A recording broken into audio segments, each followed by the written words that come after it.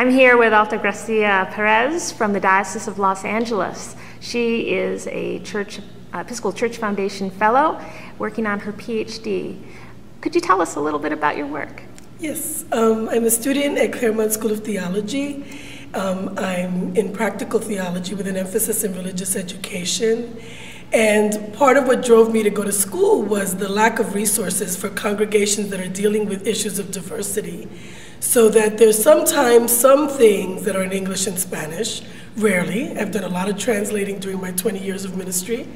And then there's very few resources that allow people to learn about each other culturally, to understand differences that occur because of socioeconomic situations, to understand how to be inclusive around issues of sexuality, race, gender, physical ability. And so my goal is to study and to find what resources and methodologies are the most useful for lay leaders who seek to build that kind of congregation in our urban centers, which are so very diverse. I'm hoping also to talk a little bit about,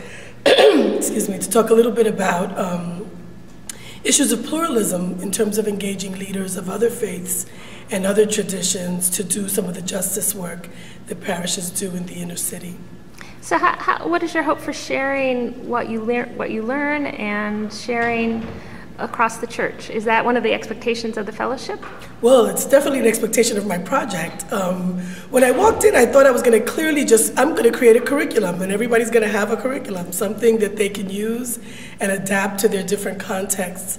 But as I've done research, I found that there's very little material available that really brings together a theological bent on liberation and liberative pedagogy. So I would have thought that in the 25 years I was away from school, somebody would have made that connection more clearly, but apparently not.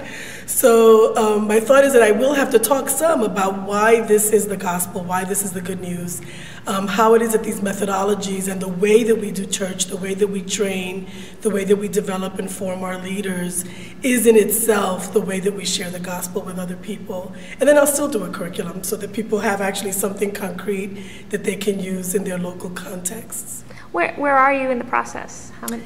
So I'm halfway through in my own time frame. My goal is to do the program in 4 years. I've completed 2 years of coursework, and I'm currently entering my comprehensive exam year. And I'm still part-time at the parish, which is a bit of a challenge at Inglewood, but the folks at Holy Faith are wonderfully supportive, and it really is a collaborative effort. Tell me a little bit about how they inform your work, the people you work with in your congregation. Holy Faith is the congregation that I'm writing stuff for. They were very inclusive in working on issues of justice way before I got there. I think they hired me because we matched. But it's a congregation that has folks from many different countries, in Africa, in Latin America, here in the States, in the Caribbean. There are at least 4 languages spoken in the congregation, and we worship in 2.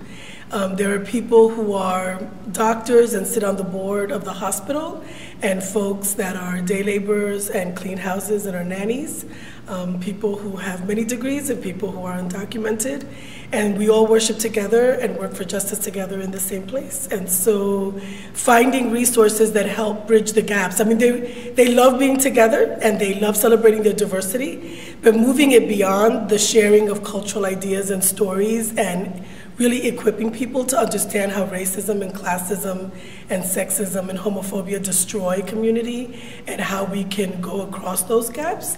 I have no materials. You know, I've had to kind of, from anti-racism training, learn some things, from cultural sensitivity, learn some things, from community organizing, learn some things, and throw them together to do the training for people to be able to be equipped to work together and to reach out.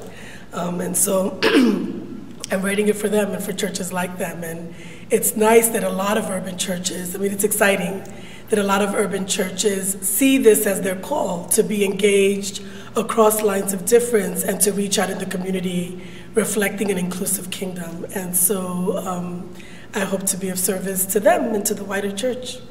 Thank you so much. Thank you.